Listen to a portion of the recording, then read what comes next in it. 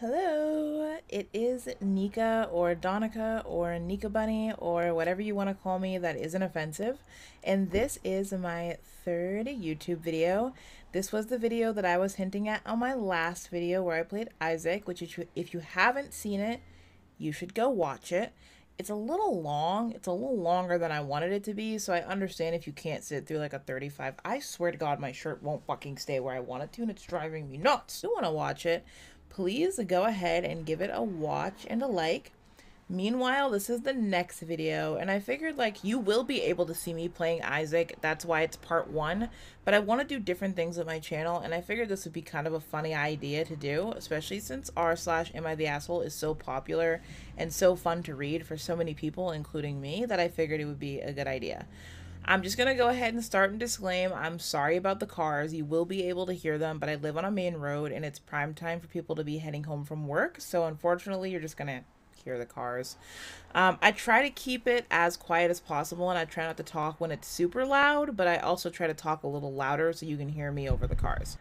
Basically, I have autism, and one of my favorite things to do while I'm scrolling through r/am I the asshole is to try to see what verdict I come to before reading the comments. And now I know Reddit is not the most moral or even mentally sound place on the internet. It's actually pretty unfucking hinged, but I will say that it's fun to see if I can get around where the general consensus is. So basically we're going to be reading stories together, which I do know some of them are fake, some of them are made up, but still, for the fun, we're going to read the stories together. I'm going to come to a consensus, and then we'll check the comments and see if I've matched or even gotten a little bit close. And if I have, I'll give myself 1 point. And if I'm not anywhere near where other people seem to be landing, then I don't get anything, bitch, I failed. Am I the asshole for canceling my birthday party because my parents kept my sister a slice of my custom-made cake the night before my party when she cried for it? I'm going to try my best not to give my opinion until the end of the story, because I find that I immediately already have like things I want to think and say, but we don't have all the deets yet, so we're going to wait. My 11-year-old sister is the miracle golden child. She always gets what she wants whenever she wants. My parents are always trying to please her and make her happy. They always make a big effort on her birthday and do whatever that she asks for. That's worded a little weird, but they can barely remember mine, and they are always conveniently broke. This year, I wanted to enjoy my birthday, so I babysat and even mowed lawns to make this possible. I just have to say, if you deal with favoritism, I am so sorry. Like, parents should always go out of their way to make sure that no child feels differently than the other. And I'm not saying that favoritism isn't something that might naturally happen. I don't know. I don't have children. But I do know that even if you do have a favorite, you shouldn't make it known. My birthday was a few days ago, and the party was scheduled for the day after. I have been planning for weeks and invited all my friends. I bought the food, snacks, and drinks and picked up my custom-made cake, which I was really excited about. It was just perfect. That's sad that your parents did literally nothing for your birthday. I don't know how old you are, but if your sister's 11, you're probably not old. The night before the party, I noticed that my cake, which was in the fridge, had a huge slice missing.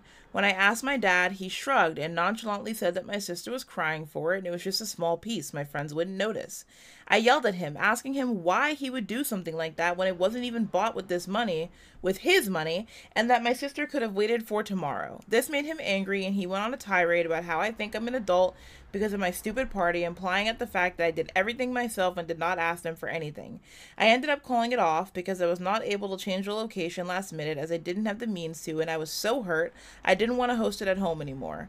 One of my friends told me that calling it off was an overreaction and that I could have just grit my teeth and gone through with doing it at home rather than canceling just hours before. You are not the asshole for being upset at your parents. You are not the asshole for being upset at your sister. You're not even the asshole for having a strong reaction. Your friends should just be able to come together and throw you something that you deserve. Clearly your family's not going to do it for you, and you're not going to be treated well by the people around you. So absolutely you're not the asshole. I think that your family is enabling your sister to become somebody that's going to be very hard to deal with in their adult life.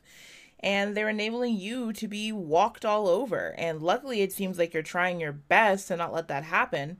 But I will say also, you inhibited your own fun. You still could have had a great birthday party, and although it would have been annoying to have your family around and you would have definitely been upset in the background, just showing them that you're still able to have fun regardless of whether or not they put you down is going to be a power move, girl.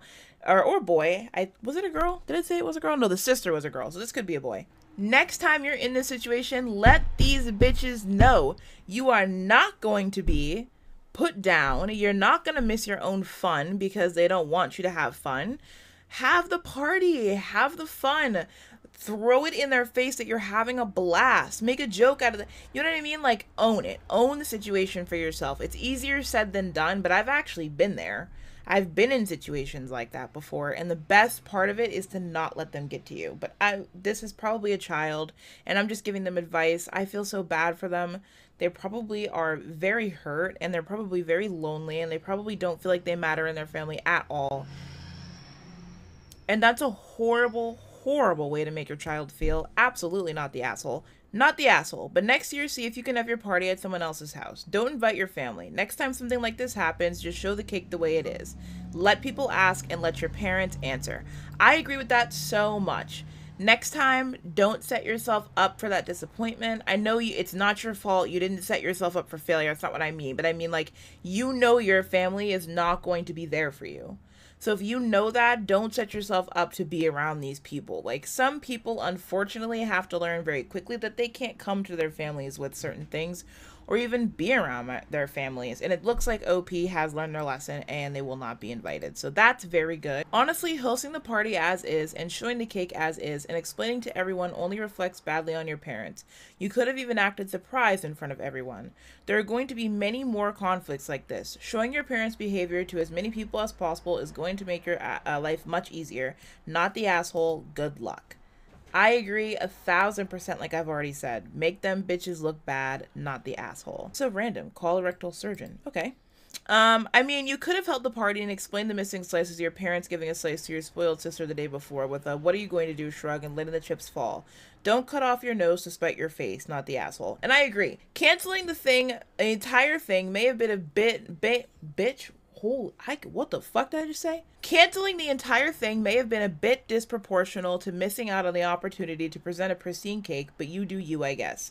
Either way, not the asshole. Your parents missed a valid opportunity to teach no. They aren't doing you, your sister, or them any favors here. Learning how to say and receive no is absolutely necessary in life. I think that is so true. I have met people who have very clearly never heard the word no, and I'm promising you those people struggle. They struggle in the professional world, they struggle in their romance, they struggle everywhere. Instead, they've reinforced the belief your feelings and autonomy do not matter, and that your sister can get her selfish way by having a tantrum. 11 is more than old enough to be told, no, that isn't mine or yours. We don't get to help ourselves if things are not ours just because we want to. And that's very true too. I honestly feel for the sister. Like, they're doing what their parents are letting them do, they're doing what their parents are telling them to do. So anyways, I won. I definitely get a point there. I was very much on the note. Obviously, it was a bit of an overreaction, but at the very least, like, you're not an asshole for being upset, and you're not an asshole for canceling your birthday party because you're probably a child too. And those emotions are big. Number 2. Am I the asshole for being the raison why the family vacation has to be canceled? I know they meant reason, but I love reading typos, like...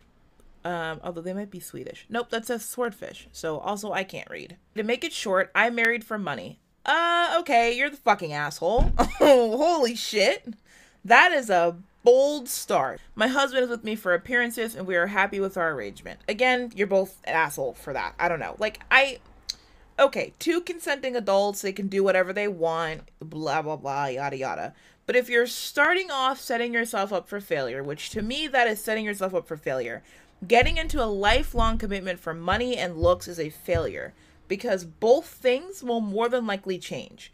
You will not always look the way that you do, and if you're required to always look the way that you do, it's going to be expensive, time-consuming, and probably painful, and money can change at any moment. My husband and I married because I have all the qualifications to please his family, and he takes financial care of me. His family sounds fucking the worst. What does that mean? We're very fond of each other and even love each other, but not in the classical marriage sense. We're like amazing roommates with some benefits. He and I are free to live our lives independently and without stresses. He's not worried about being cut off from his family, and I am finally financially stable and free to work my job that simply is not as economically beneficial. To the problem, my sisters have never approved of my decision. They say I sold myself, which, fair, you did. but still we used to be civil with each other. I think that's fair too. I don't think you have to agree with everything that your siblings do or your friends or family or even maybe your partner. But being civil with somebody, so long as they're not harming somebody else, is kind of my go-to. Last week, we had a family barbecue. I went without my husband. Everything was going great until my oldest niece, 21, sat down next to me and we started talking. And then she asked me to be straight up if I was with my husband for money. I explained to her how we met, our agreement, and so on. She then asked me if I think it would be okay for her to pretend to be her gay best friend's girlfriend. I told her it was up to her to decide, and if there were no negatives to it, like her having actual feelings for him, someone getting hurt like a romantic partner, etc., it was a lovely talk. I don't know how much I like, and I'm a queer person, so maybe that's why. I don't know how much I like suggesting to somebody that it is okay to pretend to be somebody's girlfriend. It depends on the situation, right? If this person is in danger, if their family is strictly religious, if they're going through insane abuse, if they know they can't come out, that might be one thing. But at 21, however, being gay is not easy. I had to be in the closet for a long time. Like, I was told bisexuality wasn't real, demisexuality wasn't real, I was looking for attention. I understand how difficult it can be to be queer. But also, like, if you want to find love, what's going to happen to your friend who's relying on this situation to be whatever they're looking for? It seems like OP makes mid choices. I'm not trying to simplify anything, but to me, from what we have, their opinions and choices are a little superficial, so we'll see. Strike two was apparently when my other nieces asked me where my husband was, and I told them that he was on vacation. They asked me why I didn't go with him, and I said that we only sometimes go together to vacations. We usually take little trips together, but go on longer vacations with friends or family. My niece, 16, asked me if it was true what her mom and aunt said about me being a gold digger, and I just said, I guess so. Like, that doesn't face me. It's phase. Everybody lives a different lifestyle, and you don't have to live your lifestyle based on what most people think. I don't think that's true. I think if you want to be in an arrangement that helps you, that isn't going to be harmful to your identity. Like, the gay one's a little bit different to me, but still, that's fine. I know my sisters constantly talk about me behind my back, and I am not ashamed about my marriage at all, so I see no need to lie. Later that night, my sisters cornered me, and we had a fight about my words with my nieces. They said it was completely inappropriate what I told them, that I am free to live my fucked up life, but to not let my niece think that it is okay what I do. I called them small-minded and that I was only answering my niece's questions, and I was even honest. They are free to do their own decisions. My sisters kept cornering me, calling me all sorts of names, and saying I was basically influencing their daughters negatively because I was miserable. Okay, I don't know why we're jumping from A to fucking Z here. I could see being like, hey, please don't tell my daughter that it's okay to do things like this because I don't want her to grow up with those morals. That's totally fine because it's your child. You can let your family know that you don't find it appropriate to tell them certain things. But how the fuck did they go from don't tell my daughter to you're miserable and you're trying to influence my daughters to do the same thing you're doing? Like, everything that you don't like, and I think people need to learn this, is not influence. Like, if you see a fat person and you don't like that person existing, they're not influencing other people to be fat, they're existing. We gotta stop putting the two things together because they're not the fucking same. I said some words back and left, not talking to them the whole week. Now there is a huge fallout because I pulled out of the family vacation because of this fight. But the vacation would be at my husband's summer home. As I am not going, my husband doesn't feel comfortable lending my family the house. My family has been calling me a huge asshole. My sister said that I was blowing things out of proportion. Am I the asshole? Should I still go? Your sisters are assholes, for sure. Though I think you can do whatever you want. It sounds like you're not promoting or making not promoting, because I just, like, it's not like you're promoting the idea. However, the gay conversation makes me think you are slightly promoting the idea that using people to appear a certain way is completely fine, and that tends to lead to heartbreak. Reality is that she's young, and that person's probably young, and that's going to cause a lot of confusion and hurt when it inevitably crumbles, because someday they're going to want to be their gay selves, and she's going to want to love somebody who loves her back. You know what I mean? Like, it sounds like you're not making the best choices, but I also don't think that if your family is going to judge you so hard for something you're happy to do that you have to give them a vacation home. I don't think that those two things have to go together. Like, I think you're not being careful enough with your impressionable nieces. I also don't think that you owe your sisters, who clearly don't give a fuck about the way that you feel and like to talk shit about you, anything. I think you're not the asshole for canceling the vacation, which was the original question. I don't think you are. Let's get this straight. You married a guy for his money and he married you as a cover. That works for you. However, your family judges you for it until they don't get to stay at his beach house because they disrespected you. You can't have your cake and eat it too. That's actually a really good point. And I think I was trying to get there, where it's like, yeah, they don't have to agree with you, but like also they have you around, they talk to you, you're around their kids. They're even going to use your husband's vacation home as a place to vacation. So where are they, like, where is the judgment coming? Like, God, that's so weird, because it's still your husband, right?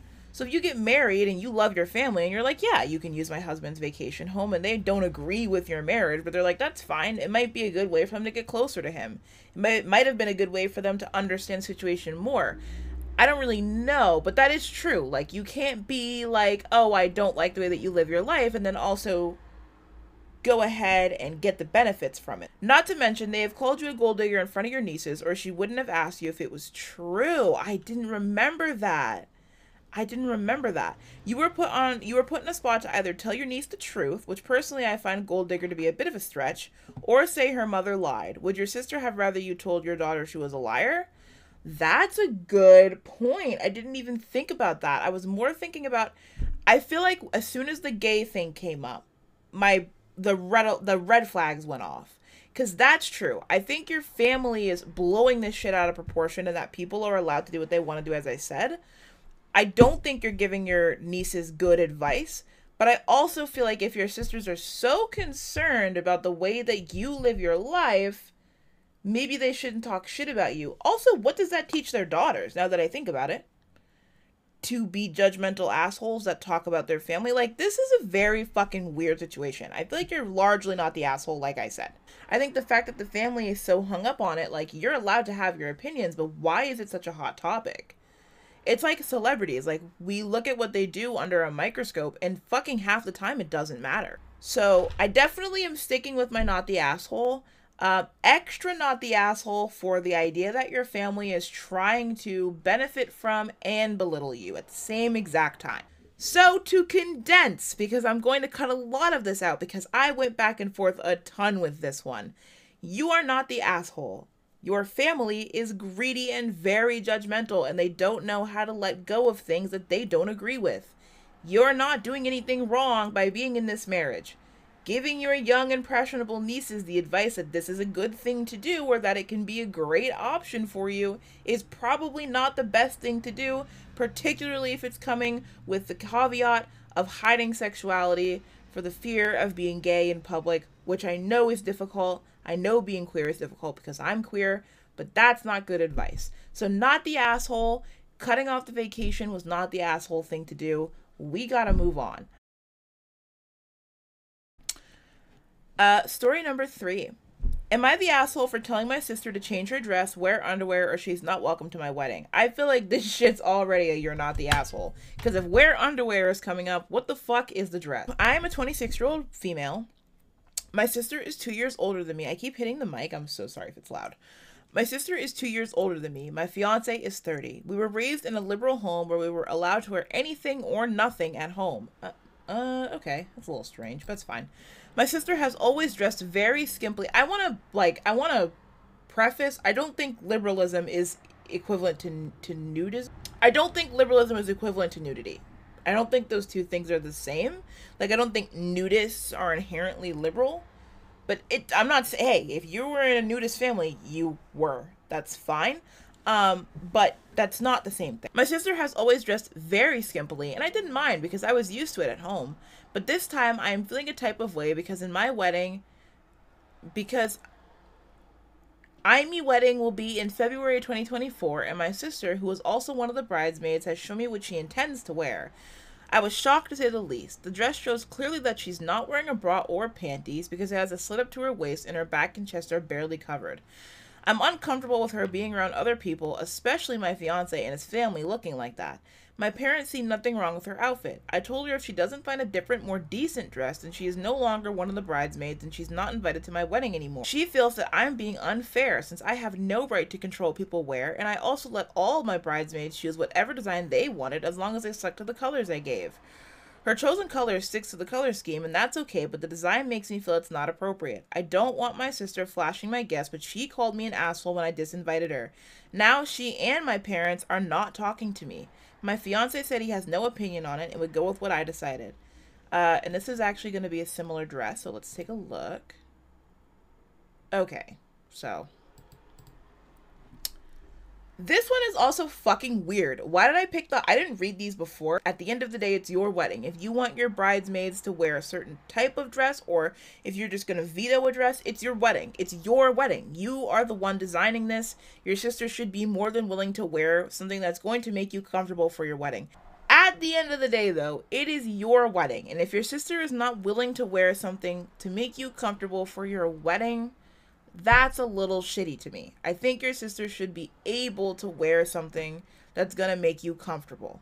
Even if it makes you a little bit of a hypocrite, I also think that not everything is for everywhere. Like, if she goes to work, does she wear that kind of dress to work?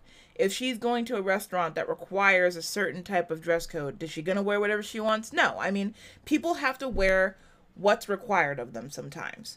And I think learning that just because you were raised a certain type of way doesn't mean that you can do whatever the fuck you want is also important. So I'm going with not the asshole. I'm scared to go with not the asshole. Let's see. And this is just one reason why people elope. OP, put your foot down that your sister will not be dressing like this because, like, she's going to an MTV Music Awards show, or she will not be in your wedding because you are the damn bride, and in this case, you can control what your bridal party and even guests wear. Even if your parents aren't talking to you or don't even attend, you can still get married, and your sister can be disinvited if she doesn't behave, not the asshole. Commander in cheeks? What does that even mean? What is commander in cheeks? As much as you grew up a certain way, like, it's your wedding. Like, if my sister was like, can you wear a parka to my wedding, I would do it, right? Like, it's your sister's wedding. It's not, she doesn't need to dress up to be the sexiest one in the room. I don't know, like, right? Like, it doesn't need more than that. Like, if she's not willing to do the bare minimum, and also that your parents are so willing to not talk to you over something so fucking dumb.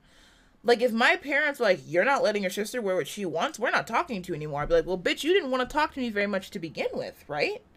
Because it's really not that deep. Isn't it kind of one of the duties of a bridesmaid support and help the bride, not cause problems and turn their parents against her? Her sister seems to think she's an equal co-star on this shindig. Really, she does not understand the assignment. Kick her out of the party, not the asshole. Like, it's not about you. Like, you're allowed to dress the way that you want to on a daily basis, but girl, it's not about you. And by that dress, it feels like she thinks it's about her, and it's not.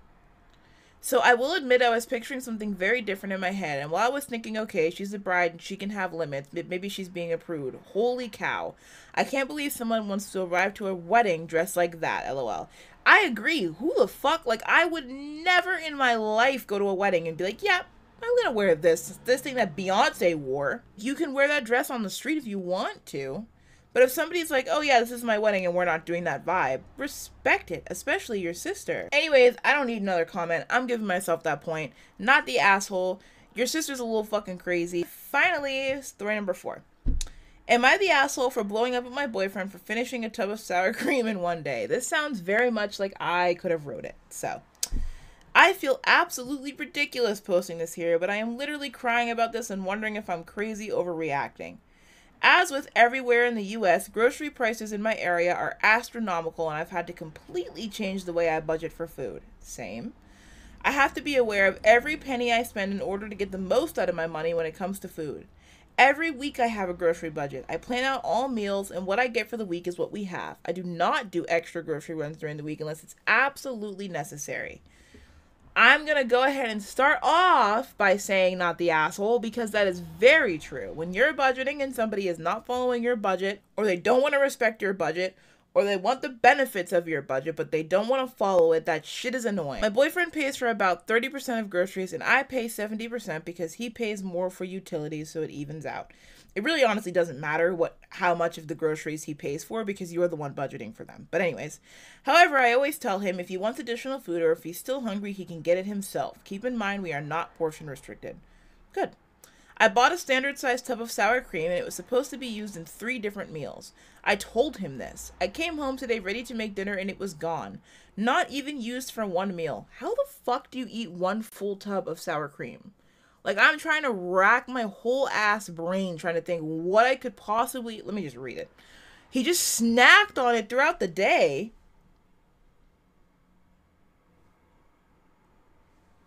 Admittedly, I blew up and started crying, asking him why he would do that when he knows it was supposed to be used for several meals. I try so hard to budget and save money, and I feel like he just doesn't care. So there is a larger problem at play here already. I told him he can either buy a new tub or I'm not cooking for the rest of the week. I told him it's a matter of respect, which is true. He thinks it's no big deal and I can just go get a new tub, and it is making a point of saying I should be the one to get it, not him. Dump that man, let that man go. He says I'm being dramatic for crying over sour cream, and I know it's not super expensive, about $3 where I'm at, but it's the principle. I'm just upset that he can't respect what I'm trying to do, and he doesn't understand that we are strapped for money right now. Am I the asshole? Mini update. Those of you who said it's really not about the sour cream, but about being disrespected are 100% correct. Also, the Greek yogurt has remained untouched, so I'll be using that, and any future sour cream purchases will come from him. I agree. I don't think that it's about the sour cream. I think that your boyfriend doesn't fucking respect you. And the fact that he's like, I ate all the sour cream, even though you asked me not to, and you should be the one to go get it, tells me that your boyfriend should probably be let the fuck go. Because he doesn't sound like he gives a shit. Info, how did he snack on sour cream? Like, with a spoon? Right? Like, what the fuck are you eating so much sour cream with? What are you eating the sour cream? I don't understand. I can't get that thought out of my head. Bitch, me neither. For everyone responding, just put some seasoning in it and dip. 1, that's not what OP's boyfriend did. 2, that's still weird to eat a full thing of dip in a day. Yeah, you need to slow down. I think he put some large spoonfuls into soup or whatever he ate for lunch and then used it as dip. That's just fucking gross. Your boyfriend's gross, by the way. I don't want to be judgmental, but like, ugh. A whole ass tub? Chill. My partner genuinely eats sour cream this way, and it's deeply disturbing. I'm starting to think the comments are just going to be people being just disgustingly disturbed by the amount of sour cream that was ingested by this man, which, same. To me, it's that he ate it all, even though he knew he wasn't meant to, and then said, you go get it. That's the disrespect right there. If anybody did that to me, you can go ahead and eat all of my fucking toes. Not the asshole. I get another point for that. I'm going to have to keep track of the points when I edit because, bitch, I don't remember. I think I got 2.5 points or 3 points or 3.5 points or something. Anyways, I honestly just like going through this thread. I think it's so funny. I think some of the stories are so weird. I didn't find a lot of funny stories today because I literally just clicked randomly like which ones I could find.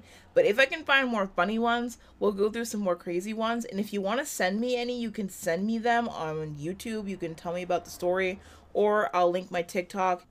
Anyways, yes, you can see my OBS in the background. I don't care. Thank you so much for watching. I really appreciate it. I hope this was interesting. If it was, give me a like and a follow, subscribe, comment down below. Please, it'll help my channel grow. Thank you so much for watching though. I really appreciate it. I hope you have a good rest of your day and a good night, and I will see you next time. Bye.